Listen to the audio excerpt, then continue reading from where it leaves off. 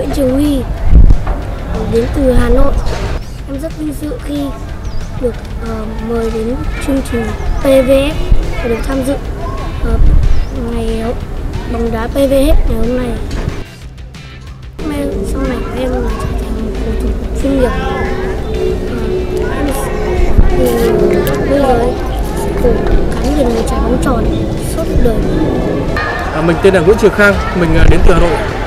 Mình cũng theo dõi rất nhiều cái trung tâm đào tạo bóng đá trẻ, nhưng tuy nhiên thì là VPF thì là theo mình biết là một nơi mà đào tạo rất nhiều các cầu thủ trẻ và rất giỏi. Về tương lai thì mình mong muốn rằng nếu như con trúng tuyển thì cũng sẽ theo nghiệp bóng đá và sẽ được đào tạo tại trung tâm bóng đá trẻ PVF.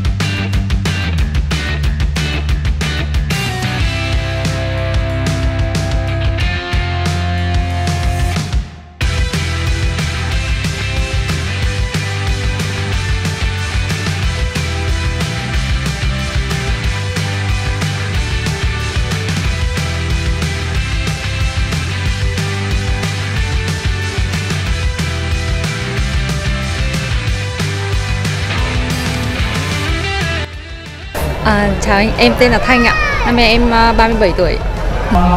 Thì sau cái buổi tuyển sinh buổi sáng hôm nay thì chị đánh giá thế nào về màn trình diễn của con trai mình ạ?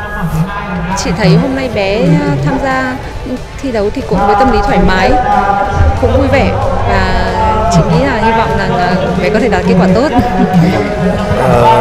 Thì cái buổi tuyển sinh hôm nay thì chị kỳ vọng rằng bé có được lọt vào vòng tiếp theo hay không? Hay cái mục tiêu của gia đình mình đơn giản là đưa bé đến đây để nâng cao sức khỏe và rèn luyện và trải nghiệm? Trước hết cái mục tiêu đầu tiên ấy thì là cho bé cơ hội trải nghiệm. Còn nếu như bé được lọt vòng trong thì đấy là cái điều là rất là tốt. Thì bé sẽ càng có cơ hội để kiểm tra cái thực lực của bản thân nhiều hơn.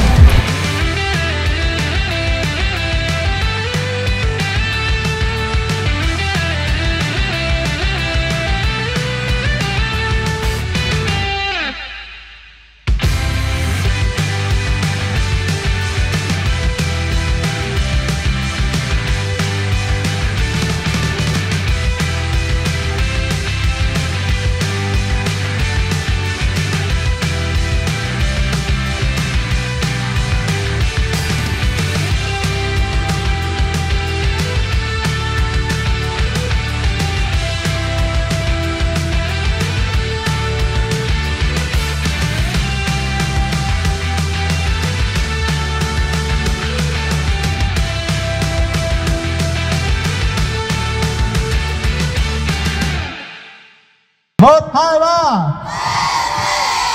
1, 2, 3. Rồi, cảm ơn tất cả các em.